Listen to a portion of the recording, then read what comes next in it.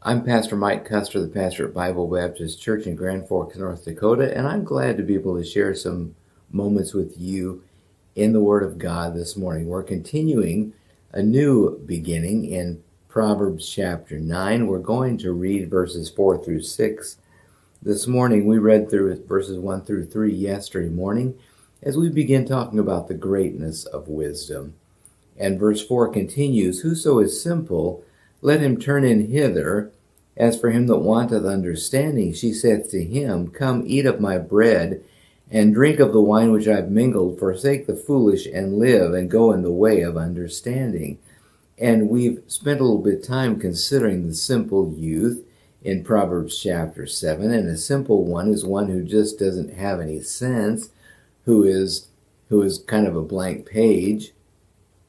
And this person ended up destroying himself because he was easily influenced by the wrong kinds of influences in his life. And the Bible says, if you're simple, he said, turn in hither, take heed to divine wisdom and listen and pay attention to what God would teach you, because it will protect you.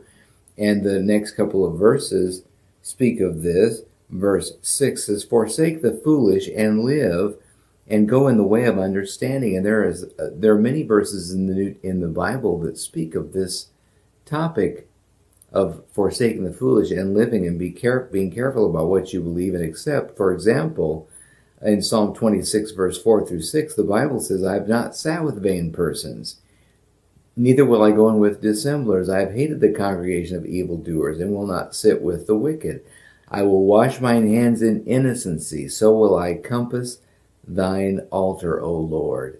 And the psalmist here is saying, I just don't want to go the way of the world. I want instead to follow righteousness and follow the things of the Lord. Listen to another verse on this same subject. Psalm 45:10 says, "Hearken, O daughter, and consider, and incline thine ear. Forget also thine own people and thy father's house."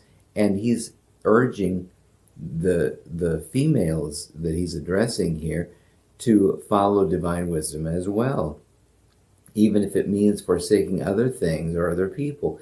Acts 2:40 says, "And with many other words did he testify and exhort, saying, Save yourselves from this untoward generation."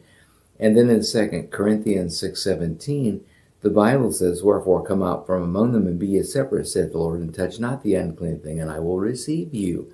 And so this whole issue of avoiding some things and embracing other things is vitally important. It's really extremely important that we avoid the things of this world and the things that people use to occupy themselves, the occupations, if you will, of this life, the entertainments of this life, the folly of this life, of this world, that's all temporal, and instead embrace that which is valuable in terms of eternity. And that means truth, real wisdom that God gives us from his word. Embrace those things and be careful about going the way of the world.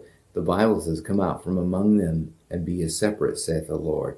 And the text that we've read this morning talks about forsaking the foolish and live. You go the way of understanding, you go the way of wisdom, and you will be the beneficiary. You'll be the one who profits by that, and you will be blessed as a result. In your life will have real guidance and real true direction, and you'll have some solid things going on in your life, as opposed to the frivolity and the vanities of this world.